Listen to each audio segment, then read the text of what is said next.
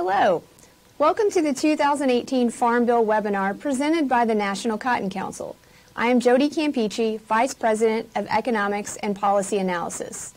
The purpose of this webinar is to provide information on the Title I seed cotton provisions in the 2018 Farm Bill.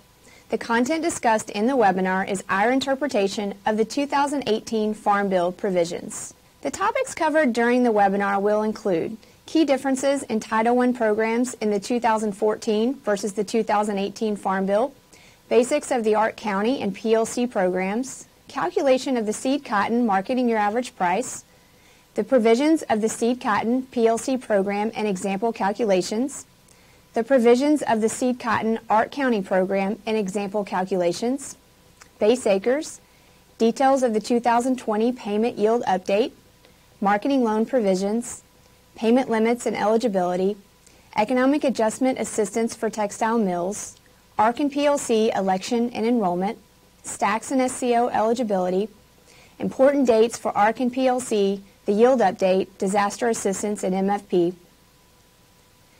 Now I'll discuss some of the key differences in Title I commodity programs in the 2014 and 2018 Farm Bills. Under the 2018 Farm Bill, farms planted entirely to grass or pasture, including cropland that was idle or fallow, from 2009 to 2017 are no longer eligible for ARC and PLC payments. If 1 acre of one covered commodity was planted in any year between 2009 to 2017, the farm will remain eligible for ARC and PLC payments. Under the 2014 Farm Bill, producers made a one-time ARC or PLC election by crop and by farm that remained in effect for the 2014 to 2018 crop years for commodities other than seed cotton. For seed cotton, producers made an ARC PLC election effective for the 2018 crop year. The ARC PLC provisions in the 2018 Farm Bill allow producers to make an ARC PLC election by crop and by farm for the 2019-20 and 2021 crop years. Starting with the 2020-22 crop year, producers will make an annual ARC PLC election. Several changes were made to the ARC County program in the 2018 Farm Bill. Payment rates will now be based on the county where each farm is physically located as compared to the FSA administrative county for each farm in the 2014 Farm Bill. For ARC County data sources, FSA will use RMA data when available, followed by NASS data, and then data from state committee sources. The criteria for calculating separate ARC County irrigated and non-irrigated yields was revised in the 2018 Farm Bill. The county will qualify if RMA irrigated and non-irrigated yield data is available in 3 of the 5 years between 2013 and 2017, or using FSA data from 2013 to 2017, at least 10% of the acreage was irrigated and 10% was non-irrigated, and an average of 5,000 acres was planted in every year from 2013 to 2017. Continuing with the key differences in Title I Farm Bill provisions, the 2018 Farm Bill also includes several changes to the PLC program. Under the 2014 Farm Bill, USDA established a statutory reference price for each commodity, which is 36.7 cents for seed cotton. The provisions of the 2018 Farm Bill include an escalator provision that could potentially increase the effective reference price to as much as 115% of the statutory reference price based on 85% of the 5-year Olympic average of the national average marketing year price. For seed cotton, the effective reference price is expected to be 36.7 cents. The 2018 Farm Bill provisions allow owners and operators to update PLC payment yields starting with the 2020-21 crop year. The yield update is based on 2013 to 2017 data. Now we'll discuss the basics of the ARC County program. The ARC County program provides revenue loss coverage at the county level. Payments are issued when actual county revenue is less than the ARC County guarantee. The ARC County guarantee is equal to 86% of the previous 5-year Olympic national marketing year average price multiplied by the 5-year Olympic average county yield. The ARC County payment is equal to 85% of the farm's base acres times the difference between the ARC County guarantee and the actual county revenue. The maximum payment is equal to 10% of the ARC County guarantee. The PLC program provides price loss coverage based on the national marketing year average price and individual payment yields. PLC payments are issued when the effective price is less than the effective reference price. The effective price is equal to the higher of the national marketing year average price or the national average loan rate. The effective reference price will only be higher than the statutory reference price following several years of much higher prices. Given current price projections, the effective reference price for seed cotton is expected to equal the statutory reference price. The payment rate is equal to the effective reference price minus the effective price times the payment yield. The PLC payment is equal to the payment rate times base acres times 85%. The maximum payment rate is equal to the effective reference price minus the price floor for seed cotton or the loan rate for other covered commodities. The seed cotton provisions effective for the 2018 crop year remain unchanged in the 2018 Farm Bill. Seed cotton is the Title I program for upland cotton, providing income protection for both cotton seed and cotton lint. Under the 2018 Farm Bill, seed cotton is a covered commodity eligible for PLC and ARC for the 2019 through 2023 crop years. The seed cotton reference price is 36.7 cents per pound. The seed cotton price floor, for the purposes of PLC calculations, is 25 cents per pound.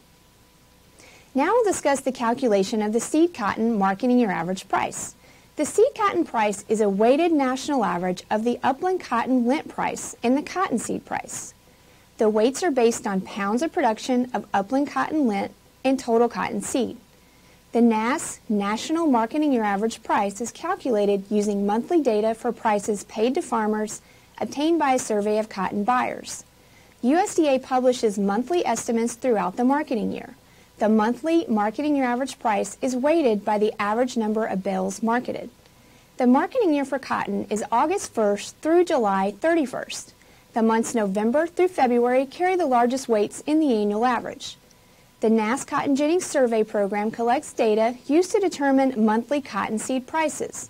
All active gins for a given crop season from the 17 cotton-producing states are included in the survey. So now I'll walk through the calculation of the lint and cottonseed weights used to determine the seed cotton marketing year average price. To calculate the lint weight, U.S. upland lint production is divided by total lint and cottonseed production for the marketing year. To calculate the cottonseed weight, U.S. cottonseed production is divided by total lint and cottonseed production. For the 2018-19 crop year, the estimated lint weight is 0.4281 and the estimated cottonseed weight is 0.5719. For the 2019-20 crop year, the estimated weights using the September 2019 WASDE projections are 0.4284 for lint and 0.5716 for cottonseed. The lint and cottonseed weights calculated on the previous slide are multiplied by the upland lint price and cottonseed price to determine the seed cotton national marketing year average price. For the 2018-19 crop year, the current seed cotton price estimate is 34.53 cents per pound. For the 2019-20 crop year, the estimated seed cotton marketing year average price based on the September 2019 WASDE projections is 29.33 cents per pound. For the 2019-20 crop year, the latest USDA estimate for the upland lint price is 58 cents per pound, and the cottonseed price is $157 per ton. A 2019-20 seed cotton national marketing year average price matrix is available on the NCC website. The price matrix shows the seed cotton price for various lint and cottonseed price combinations. The matrix shown here is a condensed version of the matrix available online. I'll now discuss the details of the seed cotton PLC payment calculation. The PLC payment is made when the effective reference price exceeds the higher of the marketing year average price and the price floor. If the seed cotton marketing year average price is greater than 36.7 cents per pound, the seed cotton PLC payment rate is equal to 0. For the 2018-19 marketing year, the seed cotton PLC payment rate is estimated to be 2.17 cents per pound. The seed cotton PLC payment rate is applied to 85% of the farm's decoupled seed cotton base. The seed cotton PLC payment is equal to the payment rate times the farm payment yield times 85%. The seed cotton PLC payment yield is equal to 2.4 times the upland cotton lint yield. So for example, if the lint yield is 600 pounds per acre, the seed cotton payment yield is 1,440 pounds. If the lint yield is 800 pounds per acre, the seed cotton payment yield is 1,920 pounds. If the lint yield is 1,200 pounds per acre, the seed cotton payment yield is 2,880 pounds per acre. Here's a seed cotton PLC example using the latest estimates for the 2018-19 seed cotton marketing year average price. For this example, the farm upland cotton lint yield is 800 pounds per acre, and the seed cotton payment yield is 1,920 pounds per acre. The PLC payment is equal to 2.17 cents per pound times 1,920 pounds per acre times 85%. So the PLC payment in this example would be $35 per base acre. The maximum PLC payment rate is 11.7 cents per pound. So using a payment yield of 1,920 pounds per acre, the maximum PLC payment would be $191 per base acre. This table shows the 2018-19 PLC payment calculation for a range of payment yields based on the latest seed cotton marketing year average price estimate. The final 2018-19 seed cotton marketing year average price will be published on October 31st, 2019. This table shows the 2019-20 PLC payment calculation for a range of payment yields based on the September 2019 WASDE price projections. The 2019-20 marketing year began on August 1st, 2019. So keep in mind that this is a very early projection of the seed cotton marketing year average price. Based on the 1920 price estimates of 58 cents per pound for lint and $157 per ton for cottonseed, projected PLC payments are much higher than for the 2018-19 marketing year. A payment matrix to estimate 2019-20 seed cotton PLC payments is also available on the NCC website. This is included in the same Excel file as the price matrix mentioned earlier. At the top of the worksheet, you can enter the lint payment yield for a particular farm. The payment matrix shows the seed cotton PLC payment for various lint and cottonseed price combinations. And again, the matrix shown here is a condensed version of the matrix available online. This slide includes examples of the seed cotton Ark County payment calculation. As shown in the table at the top of the slide, the Ark County benchmark price for the 2019-20 crop year is 36.7 cents per pound. Using an example benchmark county yield of 1,920 pounds per acre, the benchmark revenue is equal to $705 per acre. The Ark County guarantee is equal to 86% times $705 or $606 per acre. The maximum Ark County payment in this example is $71. It's paid on 85% of base acres, so $60 per base acre. Now looking at the table on the bottom of the slide, if the actual county yield is 1,680 pounds per acre, which is below the benchmark county yield, the actual county revenue would be $493 per acre, using the 2019-20 seed cotton price estimate. The revenue loss per acre would be $113, but the Ark County payment would max out at $60 per base acre. If the actual county yield is the same as the benchmark county yield of 1,920 pounds per acre, the actual county revenue would be $563 per acre. The revenue loss would be $43, so the Ark County payment would be $43 times 85% or $37 per base acre. If the actual county yield is 2,040 pounds per acre, which is higher than the benchmark county yield, the actual county revenue would be $598 per acre. The revenue loss would be $8 per acre, so the Ark County payment would be $8 times 85% or $7 per base acre. So this table provides a comparison of the Ark County and PLC examples discussed in the earlier slides. With a below-average county yield of 1,680 pounds per acre, the Ark County payment would be $60 per base acre. The PLC payment based on a seed cotton payment yield of 1,920 pounds per acre would be $120 per base acre. With an average county yield of 1,920 pounds per acre, the Ark County payment would be $37 per base acre, while the PLC payment would still be $120 per base acre. With an above-average county yield of 2,040 pounds, the ARC County payment would be $7 per base acre, while the PLC payment, again, would still be $120 per base acre. If the seed cotton marketing year average price is lower than 29.33 cents per pound, the ARC and PLC payments could be higher. However, the ARC County payment would max out at $60 per base acre, while the PLC payment would max out at $191 per base acre. The 2018 Farm Bill provisions do not include any changes to the seed cotton base acres and unassigned base resulting from the 2018 conversion of generic base acres. Unassigned base acres are ineligible for ARC and PLC payments. However, a key change is that other crop bases in permanent grass and pasture, or fallow, for the entire period of 2009 to 2017 will no longer be eligible for ARC PLC from 2019 to 2023. The base acres will be maintained with the Farm Service Agency. Grass or pasture acreage is eligible for the CSP Grasslands program. The 2018 Farm Bill provisions include an option to update PLC payment yields. Owners or operators will have a one-time opportunity to update the 2018 payment yields on all crop bases on a farm-by-farm and commodity-by-commodity basis.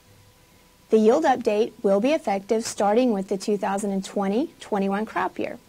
For cotton, the yield update is calculated by multiplying 81% of the average farm yields from 2013 to 2017. Only years that a crop was planted are included in the average. 75% of the county average yield for 2013 to 2017 will be used as a yield plug for any years where the farm's yield is below 75% of the county average yield.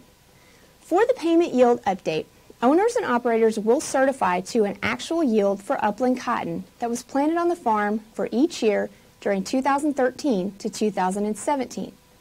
The certified yield will be reported at the farm level and must be supported by acceptable production evidence if requested by the Farm Service Agency.